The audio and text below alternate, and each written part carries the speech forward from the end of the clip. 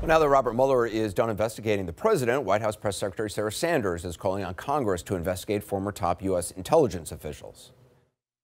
If Congress is so gung-ho to call people up to the Hill, the list I would start with are Comey, Clapper, Brennan, and other people in the FBI who perpetuated this absurd lie and this absurd idea that the President of the United States was somehow a foreign agent and colluding with another government.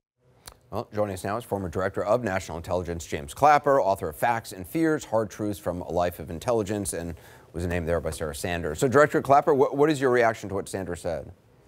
Well, first, I wonder if she was conflating or confusing collusion, whatever that is, with the Russian interference. And certainly those of us that she named, John Brennan and Jim Comey and I, are part of the group that were tasked by President Obama to put together all the reporting we had on the Russian interference, and which we did. President Obama directly and personally confronted Putin about the Russian interference in September and did not accept at face value Putin's protestations.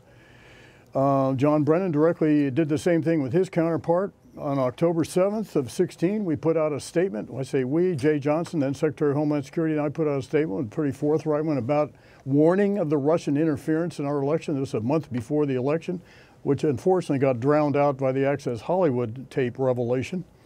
On December 29th, the administration issued a series of sanctions. PNG'd 35 Russian operatives, closed 2 dachas, et cetera. And then, of course, on January 6th, we issued our intelligence community assessment documenting the Russian interference, in which we had very high confidence in the evidence that we presented to then President-elect Trump at Trump Tower. I think what gives rise now, and I once again emphasize, that in that intelligence community assessment there was nothing about collusion because we didn't have sufficient evidence of that to include it. And I have so stated publicly, starting with March 4th of 2017 when I appeared on Meet the Press. And I consistently said we didn't have the evidence at the time contemporaneously, and it was my great hope that the Mueller investigation would resolve that once and for all, and apparently it did. And regardless of your political stripes, whether you're an opponent or proponent of President Trump, that's a good thing for all of America. I would just note that my former general counsel, Robert Litt, has written an excellent treatise on the nuances of the language in the Barr Memorandum, which, without going into it, I'll just say emphasizes the importance of transparency and having access, public access to the entire report. In terms of things you have said on television subsequently, just over I don't know however long you've been talking on television, do you regret anything you have said in terms of raising questions about the president's behavior or some of the things the president has done or said? No, I don't, and I have put that in writing in my book as well. Yeah.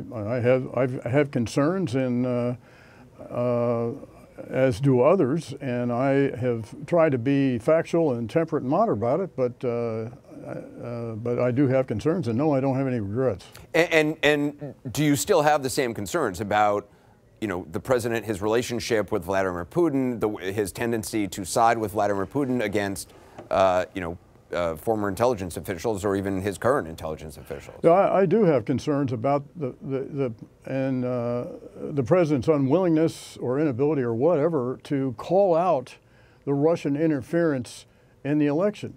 And I would just point out that one of President Obama's objectives in tasking us to do that report on the Russian interference was to hand it off to the next administration. So the Trump administration would have that as a basis for taking action against Russia, which sort of hasn't happened in some ways. So just lastly, you've said before that you don't understand what you say are the strange personal deference to Putin by the president.